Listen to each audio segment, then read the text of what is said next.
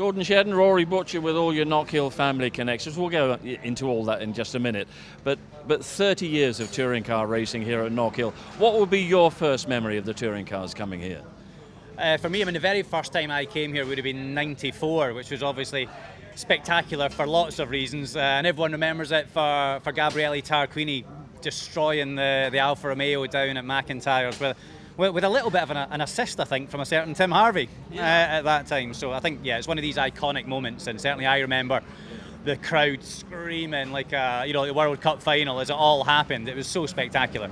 Yeah, we have been discussing that with Tim. You did see contact, did you?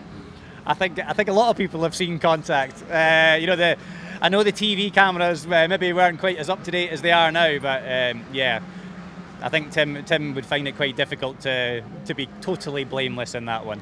Good, that's very useful. Rory, from your point of view, you'd have been what sort of age in '92? Probably 4 years old, 5 years old, I think. So yeah, I probably didn't witness the Tarquini shunt, but got memories of, I can't remember when Colin McRae came and did a guest drive. Did he turn around Matt Neal at the hairpin? I think he did. It was quite famous. And then, yeah, so many good times with the Super Touring times. Obviously, when Gordon moved into the S2000 era, and I was at the sidelines cheering him on. I think that shows his age. But I was just starting my racing career back then, and then I'd be cheering Gordon on and wishing him well. And then obviously you've got the many years of Matt Neal and Jason Plato battling it out here, which has brought an amazing excitement. Yeah, it's been great to be part of it. But with your family connections, with the ownership of the circuit and so on, between you, who has done the most laps, do you reckon, around Knockhill? Well, I'm going to say Gordon. Yeah, I mean, I spend more time here for sure, but not on the track. More office-based. It's safer that way. But everyone always says, "Oh, you must have a big advantage when we come to race at Knockhill." But genuinely, neither of the two of us do a load of laps round here. So what it does give is an extra spring in our step, I'm sure.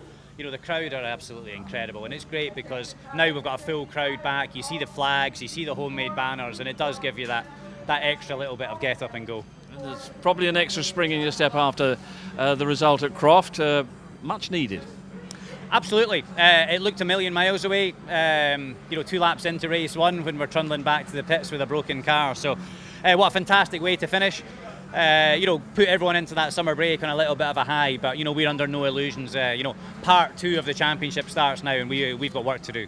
And Rory, what are you looking for in part 2?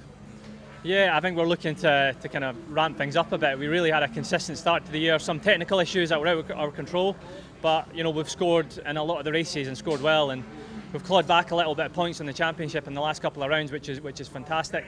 But yeah, I'm looking to kind of start to ramp things up and hopefully get into that top 5 pretty soon.